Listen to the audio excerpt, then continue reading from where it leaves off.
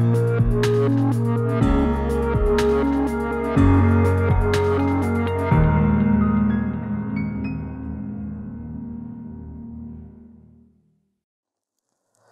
everyone, I'm Chayan Vinayak.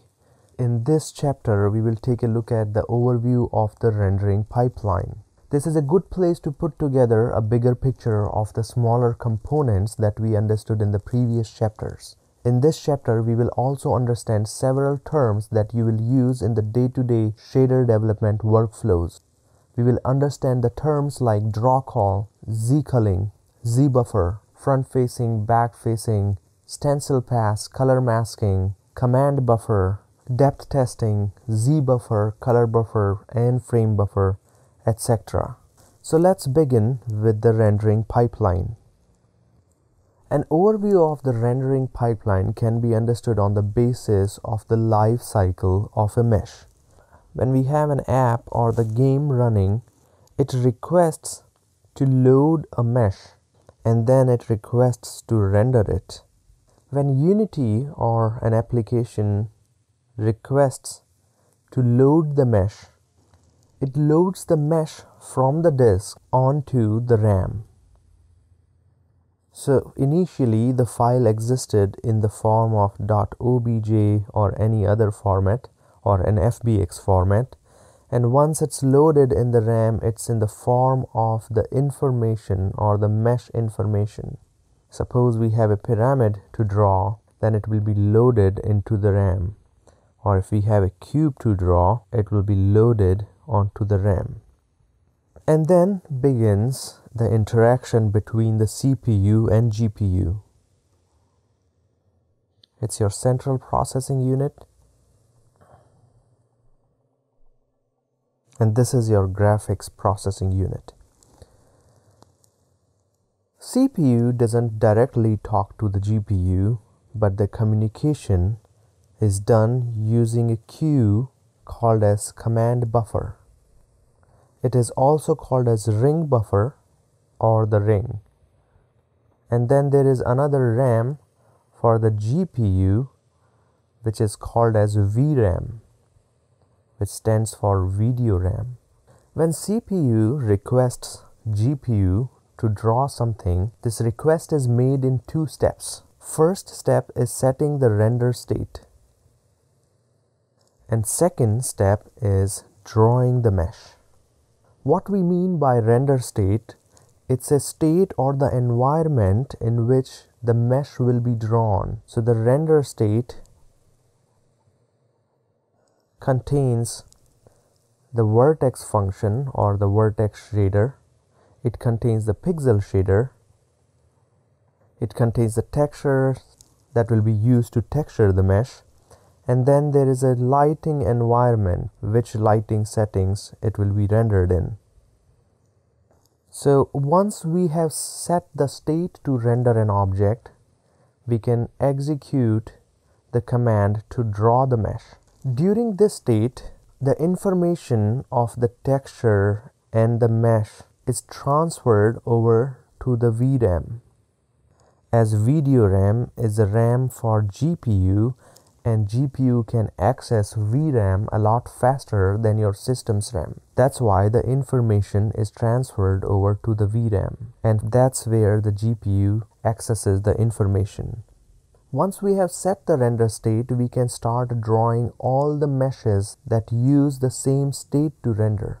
For example, if this cube here is using the same vertex pixel shaders, materials and the textures and the same lighting settings, it will be drawn without setting the render states again, because it's using the same render state that is being used to draw this pyramid, and then this cube will be drawn. And once another mesh that uses the different render state comes in, the render state is set again. And then that particular mesh will be rendered. So setting the state is a lot heavier operation than the draw call, and that is why batching occurs.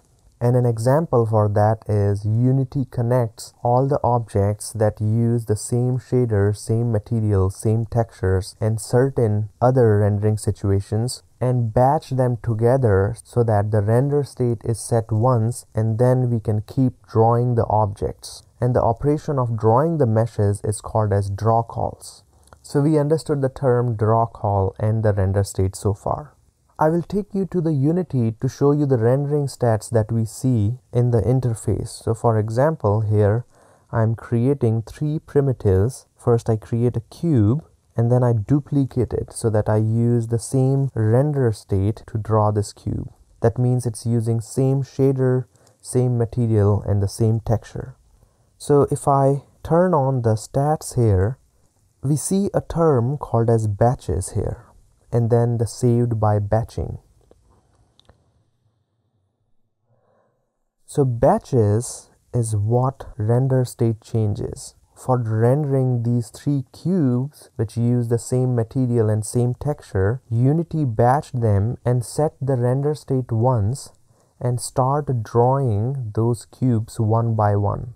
And that is why we see one batching here for 3 different objects. And saved by batching means we did not set the state again for the next 2 cubes because they use the same render state. And 1 plus 2, that means there are 3 draw calls and 1 render state change. That is what you see in the Unity stats, and that's what these terms mean for the rendering pipeline. So once we are done with this process, the actual execution begins. So now we have the mesh to be drawn. First, the execution of the vertex shader will begin.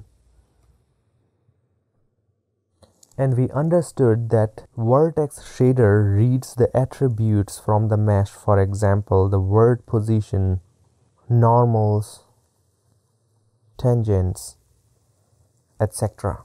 And as we understood in the previous chapters that once we have the object space attributes, we convert them into the world space, which is converted into view space, and finally to the projection space. When we have the projection space matrix, that means this matrix is based on frustum of the camera.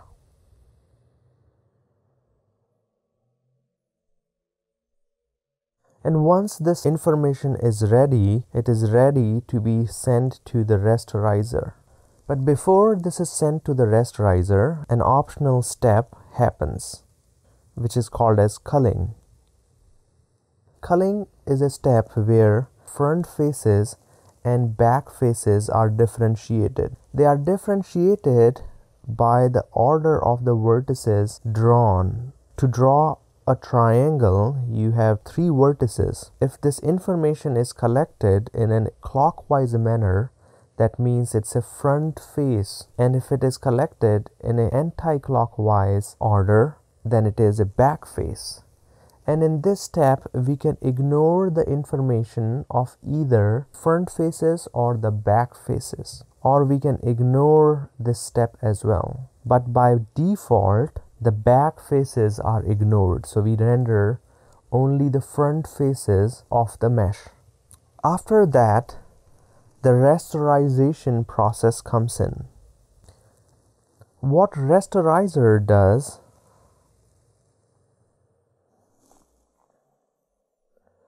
based on normalized screen space, rasterizer determines that which pixels will be drawn for drawing the mesh on the screen.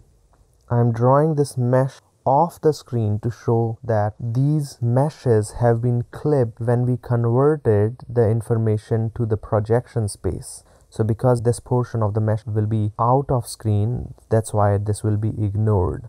And rasterizer will find that which pixels will be drawn.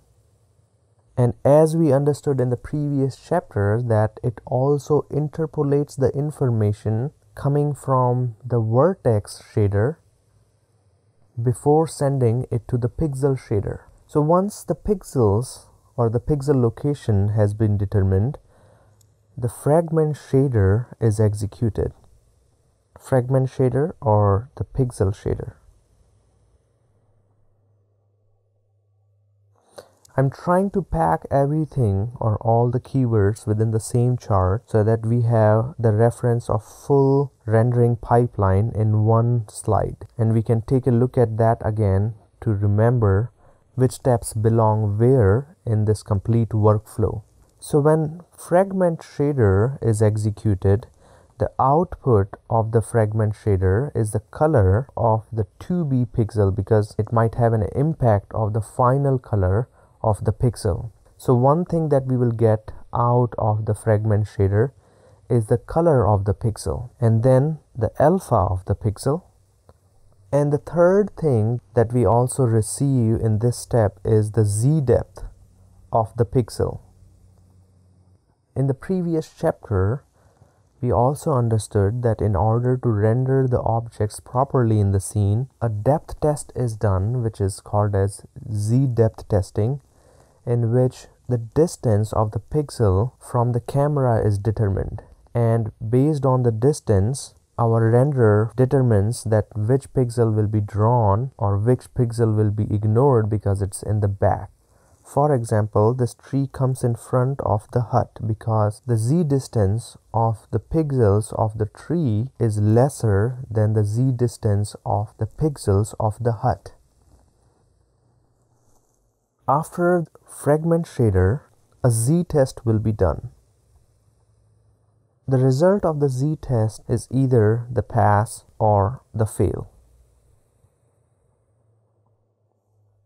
And what happens next after the Z test pass or the fail, we will take a look at that. But before that, we want to see that this is the screen where we want to output or display all the objects that we render. And the screen is divided into pixels. And for every pixel of the screen, there are at least 2 buffers that are maintained. For example, this screen has 1 to 10 columns and 10 rows. That means it has 10 by 10 equals to 100 pixels on the screen. So there will be 2 buffers that will be of size 100 that will run from 0 to 99, and one buffer will be called as color buffer.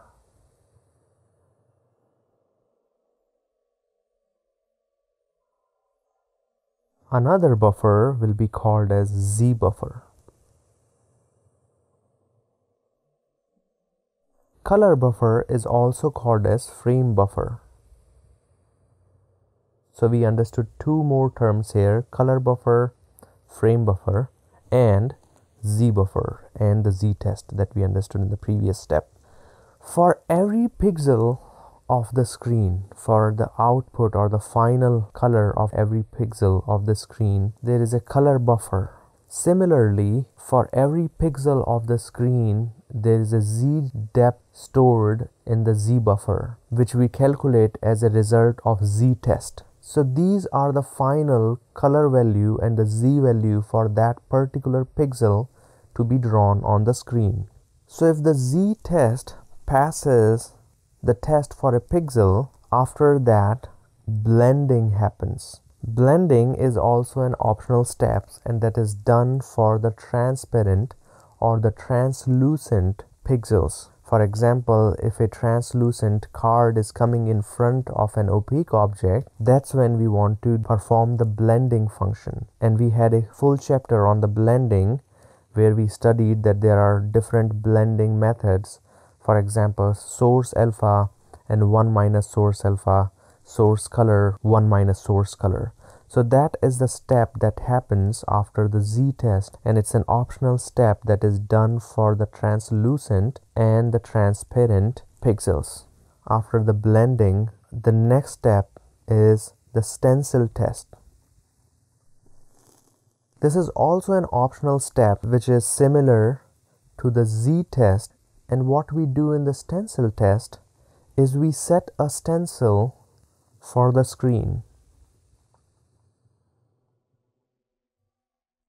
And the stencil is set before drawing any object so that we can test that object before drawing against this stencil.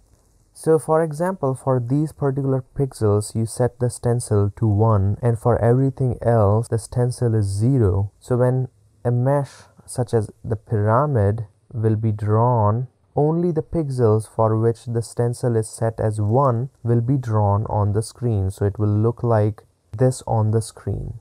The stencils are set in the conditions where you want to restrict the area of the render of the scene. For example, you have a whole scene and you are showing that this complete scene is being viewed through the window of a house indoor. And you're standing in front of the window and you are watching this scene, and you want to draw the scene that comes in the area of the window. In that case, you will set the stencil in this area of the window, and then you will render these all objects. So the final output will be cropped inside this frame. So this process is called as stencil. So after blending, stencil test is done, which is an optional step. You don't have to do it, but if you are doing it, that's where it belongs. So when stencil's test passes, the color masking happens. This is also an optional step where you can ignore any channel of the output color.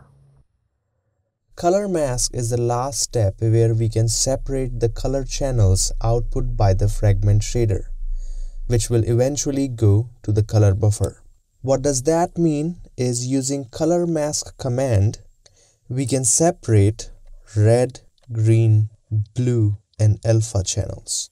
If a fragment shader outputs white color, that means it's outputting R, G, B, and A to form a white color. And to understand the command color mask, consider that they are being projected on a screen. So normally all the channels will be projected on the screen. Using color mask, what we do is we create a separation using an opaque plate in between the projecting screen and the projector. And when we put a slate, nothing is being projected on the screen. And when we say color mask R, that means we are punching a hole in this slate at the red channel. And what will happen? Red color will be projected on the screen, which means the red color will go in the color buffer. In the similar way, when we say color mask R and G, we are punching hole at red channel and green channel. That means red and green both will go to the color buffer, and blue and alpha will be rejected. And that's how we use color mask for rejecting and separating the color channels. We can use a single color channel, and we can also use the combination of color channels. After the color masking, we have the final color of the pixel to be drawn on the screen, and that final color goes to the color buffer, which is then drawn on the screen. During this workflow, after the z-test, if the z-test passes, z-buffer is also written. We will take a deeper look into the z-test in the next chapter, where we will take a look at the example of the rendering, and that's when we will know that how exactly the z-test passes and how we write the z-buffer. For now, what you have to remember is that when the z-test passes, the z-test value, which is the distance of that particular pixel from the camera, goes into the z-buffer. For example, if you are rendering this tree, and this red pixel on the tree will be rendered on the 75th pixel. So in the z buffer, in the 75th spot, this z value will be written. After this final step, we will have the color buffer and the z buffer for the complete screen, and eventually it will be drawn on the screen. In this workflow, we saw that the z-test is run after the fragment or the pixel shader.